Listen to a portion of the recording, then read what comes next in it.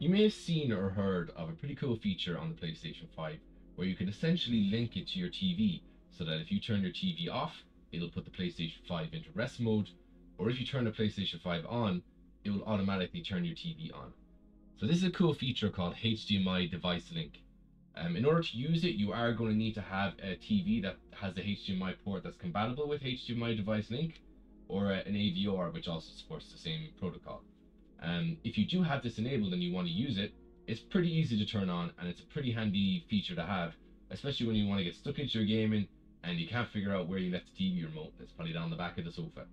So from the main menu on the PlayStation 5, you need to go up and over to the settings menu.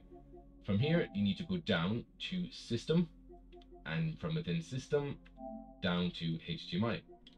Now you can see at the very top already we have Enable HDMI Device Link.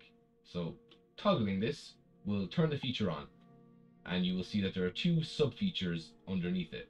So one touch play, if you turn on the PS5, the connected device will also turn on. So essentially, if you press the PlayStation button on your controller, it will also turn on the TV that the device is connected to. Pretty handy feature. And the second one here is the power off link. So if you turn off your TV by pressing the power button, it will also turn off your PS5. Now, there's one thing to keep in mind here. Many modern TVs have energy saving settings. If that is triggered and it turns off the TV, it will also turn off the PlayStation. We have rest mode these days, so it's not a big deal. But you know, if you're a trophy hunter or you're doing something that requires you to stay connected and rubber band the technique or something, just keep that in mind when you use this feature. There are also some issues if you are using another console. I found this to be particularly an issue when I'm using the Xbox One or Xbox Series X. Because both of these support HDMI device link, they can get some wires crossed when both are trying to take control of the TV. So when you turn on the TV, well, which does it turn on? If you turn on the Xbox and your source was previously PlayStation, again, it can get quite messy.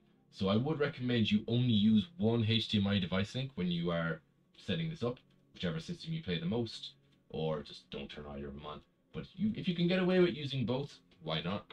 But if you do use both and you find you're having issues, well, that's the issue that you're having. Both are trying to fight for their ownership of the TV and only one can have it. But that's all you need to know about the HDMI device link on the PlayStation 5. Hopefully this helped you out.